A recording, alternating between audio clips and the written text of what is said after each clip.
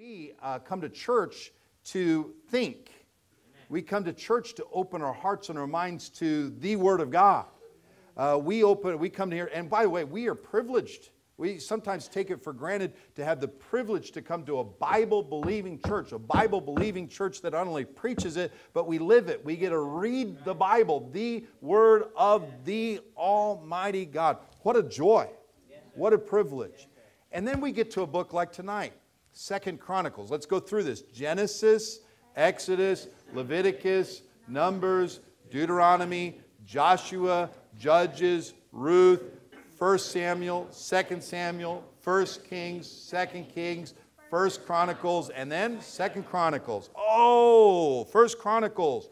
It is broken up into 3 sections. If you remember 1 Chronicles, it was broken up. The first 9 chapters were the genealogy. So-and-so begot so-and-so begot so-and-so begot so-and-so begot so-and-so begot so. It's a list of names, amazing names. Then chapter 10 was a description of Saul, King Saul. Then chapters 11 through 29 give the life of David, King David, and all that he did. Now, 1 Chronicles, amazing book in the Bible. Tonight we're getting to 2 Chronicles, and really there's 2 sections of 2 Chronicles. Chapters 1 through 9, as you see over there, gives us Solomon the king.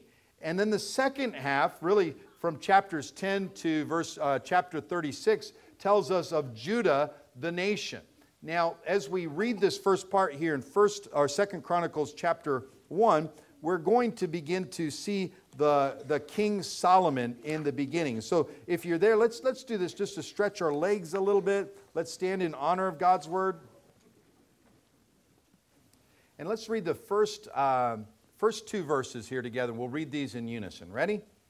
And Solomon, the son of David, was strengthened in his kingdom, and the Lord his God was with him and magnified him exceedingly. Then Solomon spake unto all Israel, to the captains of thousands and of hundreds, and to the judges, to every governor in all Israel, the chief of the fathers. And it begins the life of Solomon. And the rest of this chapter tells about how he asked for wisdom, and the Lord gave him wisdom. And praise the Lord, not only wisdom, but a lot more than that. And the first 9 chapters, 2 Chronicles, we're going to go over it, but tells us about Solomon. Here's what I want us to do tonight. Let us try to open our brains and think tonight. Let's rebel against a society of amusement. Let's rebel against a society that is amusing ourselves to death, you might say. And let's open our mind to the Word of the Almighty God. Amen? Let's pray. Dear Father in heaven, we love you. And thank you for the cream of the crop, Lord. People who love you enough to come to church on Wednesday. And these are people who do think, Lord, and I'm thankful to be a part of it. I pray that you help us to see 2 Chronicles as not a ho-hum, boring book, but your word that gives us the example of lives of people who did good and in some ways didn't do so good, Lord. And I pray that you help us to think tonight. We love you. We need you. Help us in Jesus' name. Amen. You may be seated. 1 Chronicles, 29 chapters. In 1 Chronicles, 29 chapters, we see little made great. We see the little nation of Israel made great by the Almighty God. 2 Chronicles, we see great that really becomes exceedingly great with Solomon made little. By the end of 2 Chronicles, this great nation of Israel is divided into the kingdom of Judah, which is then conquered by the Babylonians. And oh boy, this is a tremendous book. I want to look at this, if you will. You look at this, first 9 chapters, it speaks of King Solomon. So the first 9 chapters of 2 Chronicles speaks of King Solomon. Very good. I'm going to run over here. Now, the second part of the book, which is really chapters 10 through 36. 36 chapters in this book. From chapter 10 to chapter 36, it speaks of Judah, the nation, or the nation of Judah. Now, we remember this to help our history just slightly. I'm going to bring this down right here. Oh, praise the Lord, Pastor. You're going to draw us a map. Well, I just might draw you a map here just for fun. And so here is our map real quick. We have Oh, boom, boom, boom, right here. That's the Red Sea. Over here we have the Persian Gulf or the Arabian Gulf. We have the Dead Sea. We have a little sprout out of that, the Jordan River, the Sea of Galilee. We have Jerusalem. We have the city of Samaria right here. And David was king of Israel. He led the nation right there to come to Jerusalem. He conquered Jerusalem, you might say, and Jerusalem right here. And we're going to see that during 2 Chronicles, we'll look at a divided kingdom. After Solomon, the southern kingdom right here, the southern kingdom of Judah, becomes a nation, the northern kingdom of Israel. There's a divided kingdom. We will see that as we read that, and praise God for this. Look at this. I want to draw a chart so you just understand this. In 1 Chronicles, first C, 1 Chronicles right here, we say little becomes great. And God takes that little nation and makes it great. 2 Chronicles, we see that great nation begin to go down, down, down, down, down, down. Now, it didn't go exactly like that. It really went like this. Boom. And God can take little things and do great things with them. Yes, sir. Little is great, but God, little is much when God is in it. Amen.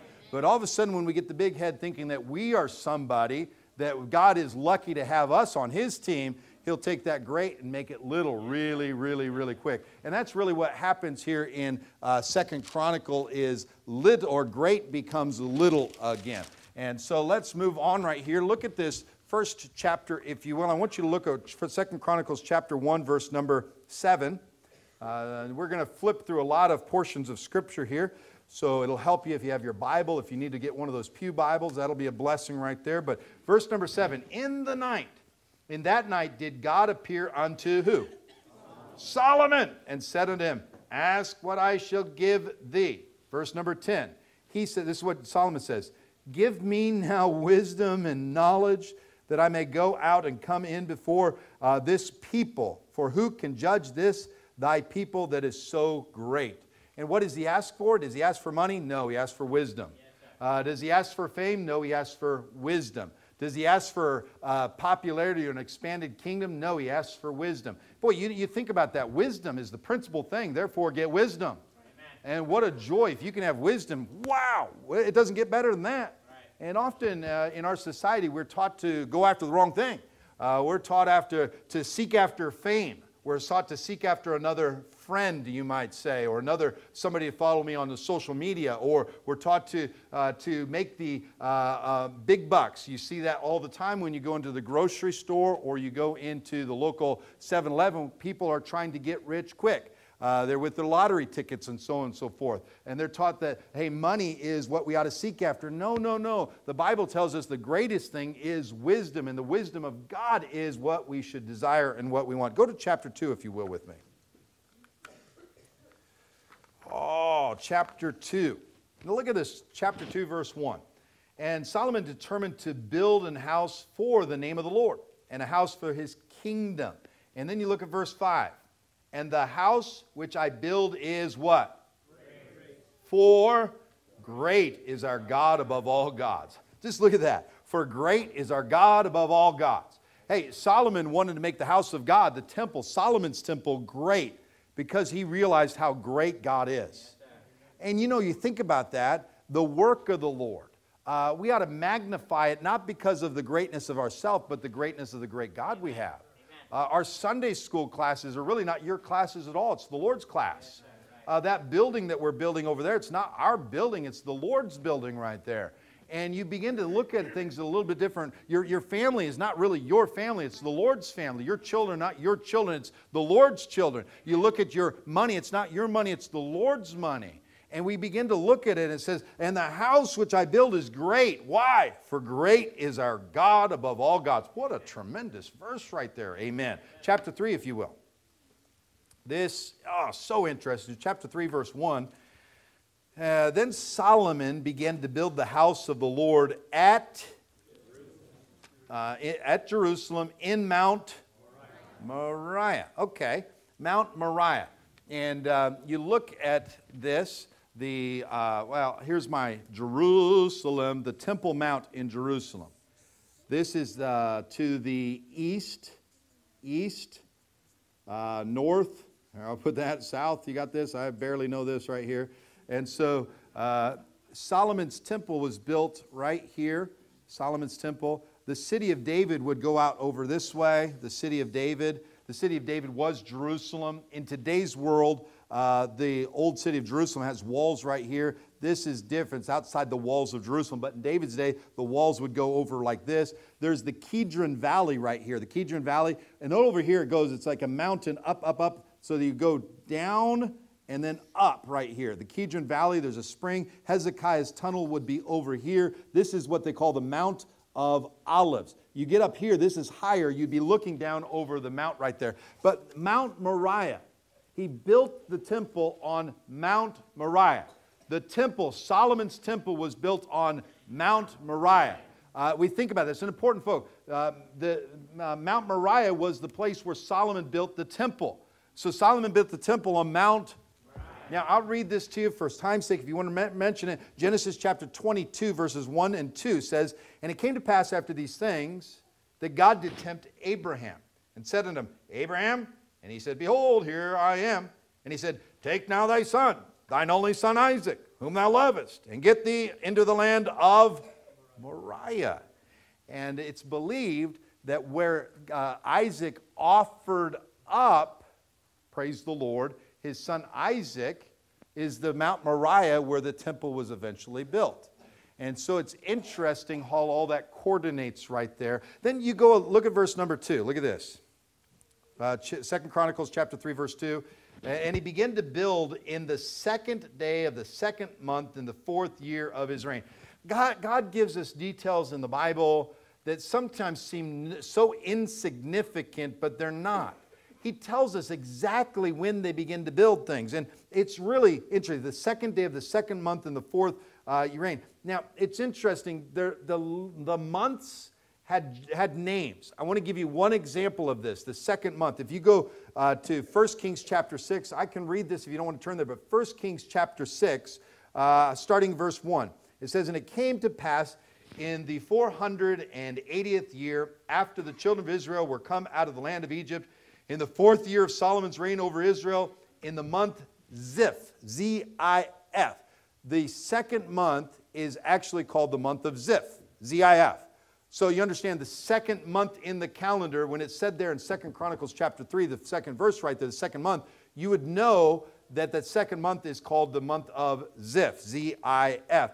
And it defines it, which is the 2nd month that he began to build the house of the Lord. It's also mentioned in 1 Kings chapter 6, verse 17. But understand, there's so many intricacies of the Bible, and as you begin to put them together, you'll see another one a little bit later, something that I didn't even know until recently. It's interesting. The Bible is an amazing book. I want to say that. The Bible is a joyous book to read, to study, and so on and so forth. Let's continue on, if you will, to chapter 4.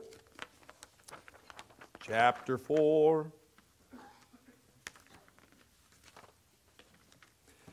Oh, this is interesting. He's beginning to build the what? Temple. Okay.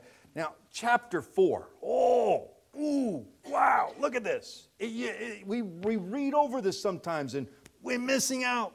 "Moreover, he made an altar of brass, 20 cubits the length thereof, and 20 cubits the breadth thereof, and 10 cubits the height thereof. Also he made a molten sea of 10 cubits from brim to brim, round in compass, and 5 cubits the height. There a line of 30 cubits did compass it round about." Okay. Let me see here. Picture. Picture is worth 1,000. Let me see here. Ho. Okay. I'm going to take my notes right here and show you. What is this? Oh, poor church members dealing with these things. Here's a sort of a picture of Solomon's temple. And as we were reading that chapter 4 there, I got the wrong piece of paper. And you notice verse number 2, "And he made a molten sea of 10 cubits from brim to brim." Okay? A molten sea. Okay? You could look. That's 10 cubits. 10 cubits from brim to brim, okay? I'm just going to put a 10 there. You see that? Molten sea. Now look at this. And under it, verse 3, and under it, under what? The molten sea. Okay, and under it was the similitude of oxen, which did compass it round about, 10 and a cubit, compassing the sea round about.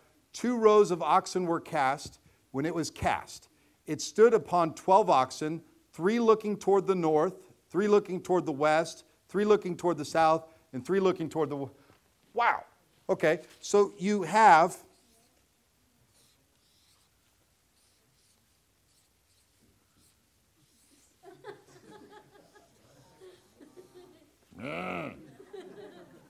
Okay, and just to...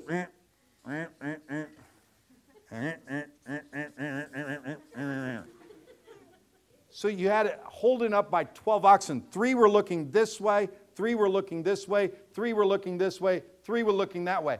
That's where the priests would go to cleanse themselves before they'd offer a sacrifice. They'd go up to this sort of bath type of thing, and you look at it, you can just imagine walking up. It's very large. It gives us the description of the cubits. They're large oxen made out of brass right there, and there's 3 of them pointing this way, 3 of them pointing this way, 3 of them pointing this way, 3 of them pointing this way. But the description of Solomon's temple is amazing. It just doesn't stop with that. It tells the description of the Holy Holies, the holy place. It shows the laver. It shows all of that. And the intricate details that we have is amazing. And sometimes we read over something like that and don't even think about it. But just picture in your mind next time you read over that chapter right there and you see the brass and the oxen. Oh, amazing, amazing. Continue on. How? Oh, time flies. But it's exciting. In verse 18 of chapter 4. Thus Solomon made all these vessels in great abundance, for the weight of the brass could not be found out. You know what does that mean, Pastor? It was a lot of brass. It was a lot of brass. It's interesting too, and here's a minor pet peeve of mine, okay? Their commentaries are good. People writing about things are good. But when the commentary does not line up with the Bible, believe the Bible. In reality, some commentaries will change brass to bronze, and there is a difference between brass and bronze, okay? And so we just got to say brass. It says brass in the Bible. How many times is bronze found in the Bible? Zilch. None. But brass is. So I don't know why people take the liberty to change brass to bronze and brass, whatever like that. I think we ought to just stick with the book. What the Bible says, we believe. And we ought to think about that. And then somebody will say, well, there's minor differences between brass and bronze. In reality, there is. But it's still brass. Amen. Let's use the word brass. Amen. And so we think about that. The Bible is amazing. A tremendous thing. Chapter 5, God's house is finished. Chapter 6, Solomon begins to pray. And chapter 7, go to chapter 7. Look at this. Am I okay to have a pet peeve every once in a while? That's the Bible. Amen. And we ought not to add to it or change it, should we? Amen. Even in the small things, because all of a sudden we change a small thing and it leads to changing a lot of big things. And, every little jot and tittle matters to God. And so I think we ought to keep it that way. Amen. And so in the chapter 7, the end of Solomon's prayer, look at this. Chapter 7, verse 1. Now when Solomon had made an end of praying, the fire came down from heaven and consumed the burnt offering and the sacrifices, and the glory of the Lord filled the house. And the priests could not enter into the house of the Lord because the glory of the Lord had filled the Lord's house. And when all the children of Israel saw how the fire came down and the glory of the Lord upon the house, they what? Bowed themselves with their faces to the ground upon the pavement and worshiped and praised the Lord, saying, for He is good, for His mercy endureth forever. By the way, we look at worship in the Bible. Worship lowers self and God is exalted. Amen. Worship is misdefined today in so many different ways. In today's quote-unquote worship services, we're all raising our hands and lifting up self. And we go to let's go worship God. Let's go to a worship conference. Let's go worship the Lord. And all of they're doing, they got somebody on the stage lifting up themselves. Lifting up themselves. Look at me. I saw a list of the top 10 billboards of the contemporary Christian rock music today. It's pitiful. It's just pitiful. It's just so pitiful. And it's me, myself, and I oriented. How many times was the name Jesus listed in any of those songs? 0. It's just terrible. And the problem is we're all, not we, the world today is gone anti-God, anti-Christ. When we look at worship right there, God's involved, we lower ourselves in the fear of the Lord. God is great. God is powerful. God is almighty. Amen. He is. Yeah. And we begin to think about the amazingness of God. Okay, move on, Pastor. Quick. Yes. I'm leaving. I want to finish. You want to go home, let the people go. At chapter 8, look at chapter 8 real quick. Chapter 8, verse 17.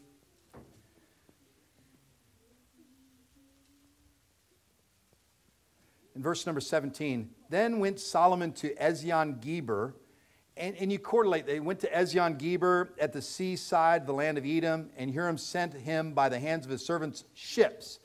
And you get that correlated with the 1 Kings chapter 9, and Solomon had a navy, okay?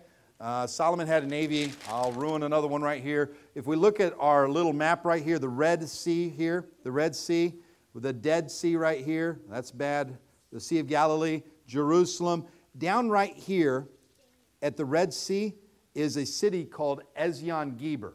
So Solomon had his navy that went as part of the Gulf of Aqaba, or what we would call the Red Sea right here. It's an interesting fact when you realize it wasn't he didn't have his navy right here. The navy he's talking about is out of Ezion-Geber, which is in the Red Sea. Small tidbit, but it's interesting because every time you see the word Ezion-Geber, the city of Ezion-Geber, it's talking about that part of the Gulf of Aqaba, or it's actually called the Red Sea there. That's Solomon's navy. Amen. Okay. Chapter 9, we look at the Queen of Sheba. And then we turn to chapter 10, if you will. Look at this, chapter 10. I'm going to go through this very fast. But remember, chapter 10 turns the page into the divided kingdom. Chronicles is a chronicle of David and a chronicle of the southern kingdom of Judah.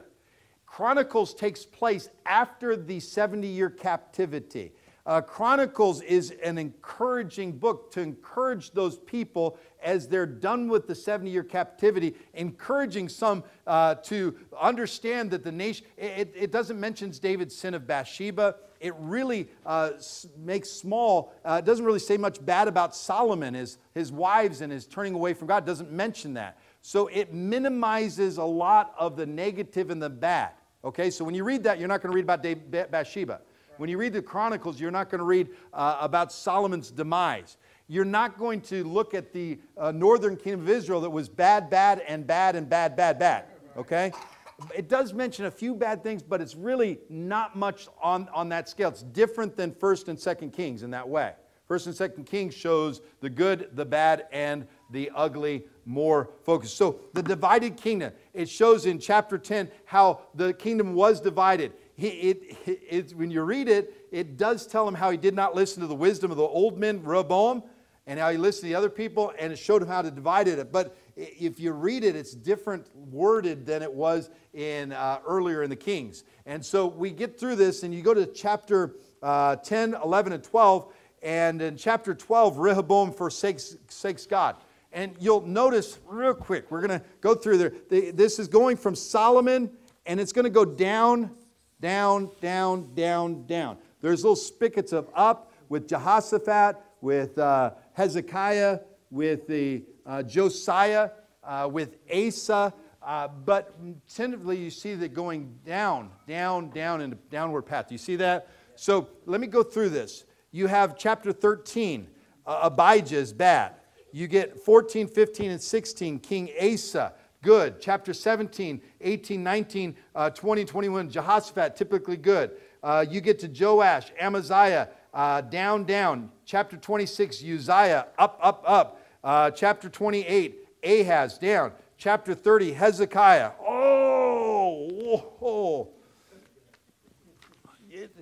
Understand, there's no way we can go over 36 chapters in a day. But I'm saying, 1st, 2nd Chronicles is an amazing book. When you get into it, it's powerful. Hezekiah, I put it in the notes, what a day. They had revival. So much so, and they decided to do the Passover. Look at 2nd Chronicles chapter 30, verse 26. Look at this. Chapter 30, verse 21. Singing with loud instruments unto the Lord. Chapter 30, verse 26. So there was great joy in Jerusalem, for since the time of Solomon, the son of David, king of Israel, there was not the like in Jerusalem. Hezekiah brought revival back to Jerusalem, back to the Israel right there. How did he bring revival? By getting back to God. And Hezekiah in chapter 31, 32, 33. Chapter 33 is actually Manasseh.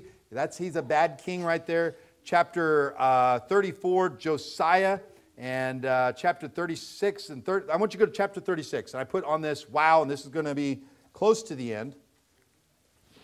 We're going to get out of here within 4 minutes. So hold on. Chapter 36. This is the end, and this is bad. Zedekiah. He was the last king, and he was just bad. In verse 14, 36 verse 14. Moreover, all the chief of the priests and the people transgressed very much after all the abominations of the heathen, and polluted the house of the which he had hallowed in Jerusalem. And the Lord God of their fathers sent to them by his messengers, rising up betimes and sending, because he, the Almighty God, he had compassion on his people and on his dwelling place. But they mocked the messengers of God and despised his words and misused his prophets until the wrath of the Lord arose against his people, till there was no remedy. That's a bad end. But you know what makes me want to be? I don't want to be a part of that people that mistreat God's people, God's word. I want to be one of those ones where I'm sticking with God. Amen. And I can see all the people around me maybe going a different direction, but I'm sticking with God. Amen. I could see maybe even other religious people, it said even the priests, the religious people, they despised God. But I'm sticking with God. And it makes me want to gravitate even closer to the Almighty God. By the way, I want our church to be that way. I want to lead a church that has a fire for the true God, the living God, for the truth, the right way. Don't you want to be that? That's why you're here. And we think about that. Oh, wow. Which, when you go back, and this will be our memory verse, I'll just quote it. Chapter 7 gives us hope. If my people, which are called by my name, shall humble themselves and pray and seek my face and turn from their wicked ways, then will I hear from heaven and will forgive their sin and will heal their land. There's hope for wicked people because God is compassionate. God is merciful. God is loving. By the way, there's hope for me. Amen? Because of God's compassion. He's not the problem, we are. Well, let's say that verse 3 times, we'll be done. 2 Chronicles chapter 7, verse 14. If my people, which are called by my name, shall humble themselves and pray and seek my face and turn from their wicked ways, then will I hear from heaven and will forgive their sin and will heal their land. One more time. If my people, which are called by my name, shall humble themselves and pray and seek my face and turn from their wicked ways, then will I hear from heaven and will forgive their sin and will heal their land. What an awesome book 2 Chronicles is. Let's pray. Dear Father in heaven, thank you.